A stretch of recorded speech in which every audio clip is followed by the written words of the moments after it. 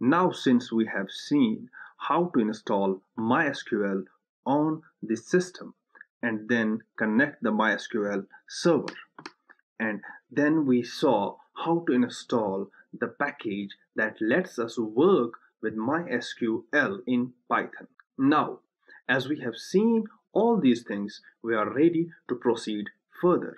So what we will be going to do is to create a database and then create a table and then insert some values in it and see how can we insert one value at a time and insert many values at a time into a table. So let's hop on to the computer and see how to do all these things with Python and MySQL. So let's start.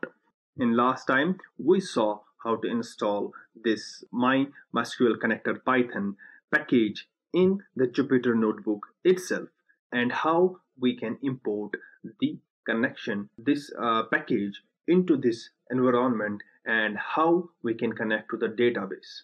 Now that we have seen all these steps, let us do one more thing, that is create a database. Then we will connect to that database and work further. Now let's create a database using the Python. So what we need to do is first we need to create a variable. We need to create an object of cursor method. So how we can do is we just need to say, let's create a variable, say cursor is equal to con dot cursor. After running this, we have an object, we have an instance of cursor method. So this cursor method is very important when we are working with databases and Python. And this cursor lets us execute different queries, retrieve the data. This lets us insert the data. All that is done in the database in MySQL in Python. Now, say suppose we want to create a database known as employees. So how can we do that? We can say cursor dot execute, and we need to give this execute a query. So this execute is a method of cursor object, cursor class. So we just need to give it the query. So what query do we want to run for the database to be created? We just need to say create database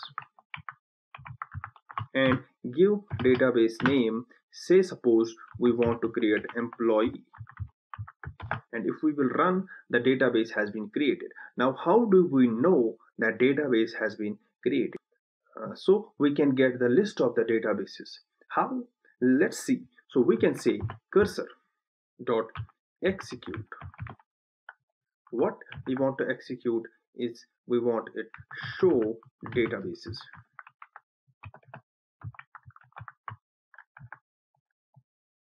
Let's execute this cell. Now we have the list of the databases present. So how do we access that list? We have to say for database in cursor print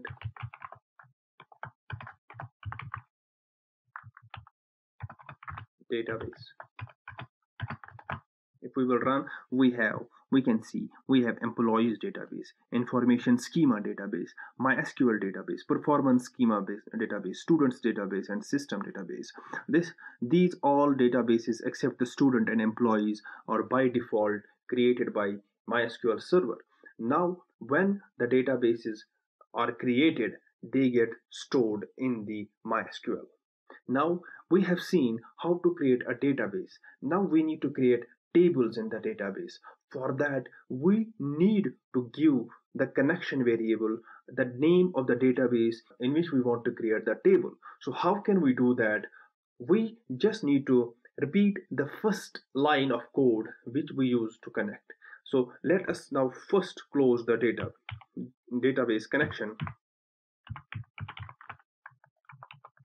and then connect again to the database, now this time to the database that we just created. So how can we do that? After closing the connection to the previous database, let us now connect again to the database that we just created, which is employees. So what we need to give, we just need to copy and paste the previous command that we first wrote, and then we need to give it the database name. So we can say database equal to students or employees, which we just created. Now let us run this command, and since we can see that the command did not return any error, so our connection was successful, and the connection was successful to the database itself. So now what we need to do is create a table. So what we can do is, say suppose we will use a variable called query and store the query in it. So we will say create table payments, and now what we need to give, we need to give the data types and the name of the attributes. So how do we do that? We say name varchar 255, the size, and say suppose we will say address varchar 255. Now let us run this command, this query. How do we run this query? We just need to create a cursor again. So we will say cur is equal to con.cursor, and after getting the cursor variable, we will say cur.execute. What we want to execute? We want to execute the query. If we will run this, our table has been created. Now how can we see that the table has been created? We can see in the same way we saw how the database is. So now let us get the tables in our database. How to get them? We will say cur.execute show tables.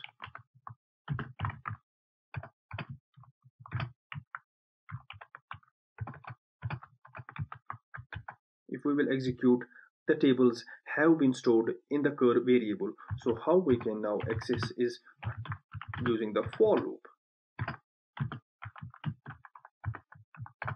We will say print table. Now you can see the table payments has been created. Say now, suppose you want to create a table with the primary key. So how can we do that? Say suppose we want to create a customers table, and we can say cur.execute and say create table customers and give this ID an integer. That means it's an integer auto increment, meaning this ID will be incremented whenever a new value is added in the database, and it will be set as the primary key. Now if we will execute this column, and we can see that this table will be created. Now let us see how many tables are there in our database. So what we can do, we can again say cur.execute and show tables, and we can say for table in cur print the tables, and we can see that there are two tables in our database. Now after creating tables, what we need to do, we need to insert the data into our database. So how can we do that? We can do insert in our database using the insertion command. So we can insert the data into the database using two insertion commands. In first, we can insert the data into table with a single value, and then we can insert many values at the same time in the database. Now let's insert a single value in our database. How can we do that? We can say query is equal to insert into customers. Say suppose we want the data in our customers. So what we can do, we can say insert into customers, and in which column we want the data to be inserted is, the first one is name and the second one is address. Let me cross check the spelling, address and name. Now what are the values that we want to insert? Are values,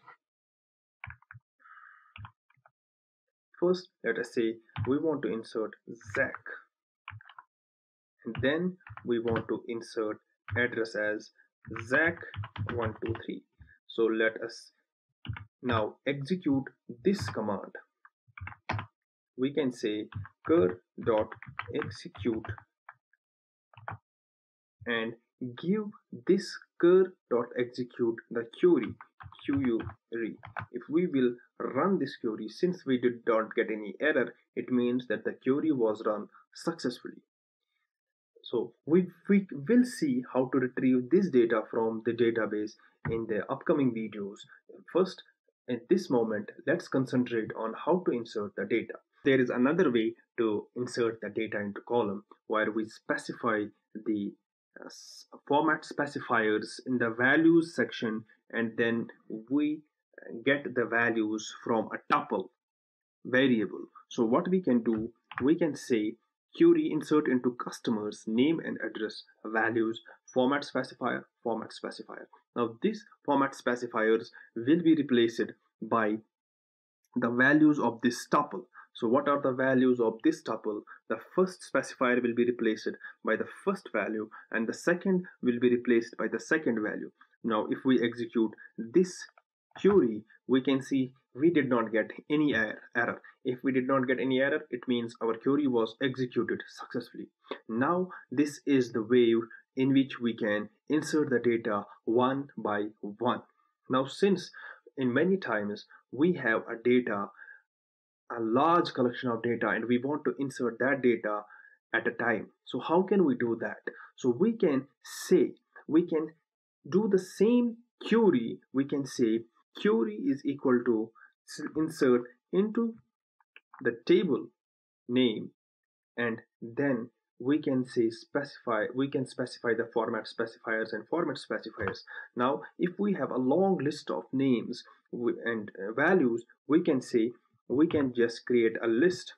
We can just create a list of those names and addresses, means those values, means those rows, means those tuples into a list, and then we can insert that list at a time, with one row being first tuple, second row being second tuple. So let us copy an example. Now say suppose I have the following values and I want to insert these values in my database. So how can I do that? I just create a list and I create every row in a tuple. This is first row, second row, third row, and these are the values that I want to be inserted in my database. So how can I do that? I just need to call the cur dot, instead of execute, we will call execute many and give the value, and give the same parameters that we gave to the cur.execute, that is query and then the value. So now let's execute this and we can see the execution took place very successfully. And since the execution took place very successfully, it means that our data was inserted successfully. Now in this way we store the value, we store the values, we store the data into the database using Python and MySql. Now the final thing that we need to do is to save the data permanently. So if we insert the data into the database, if we update the data in the database, we need to tell the database that make it permanent. So what do? We simply call conn dot conmit. It means it says the database that make the change permanent. It says make the change permanent. If you want to persist these changes. If you do not say comment, uh, if you do not call this comment method, the changes will not be saved and your data will not be inserted or updated in this database. That was all in this lecture. Now, in the next lecture, we will see how we can do retrieval of data from the database, and maybe we will go in depth some other calls, some other SQL queries, and see how we can execute those queries using Python.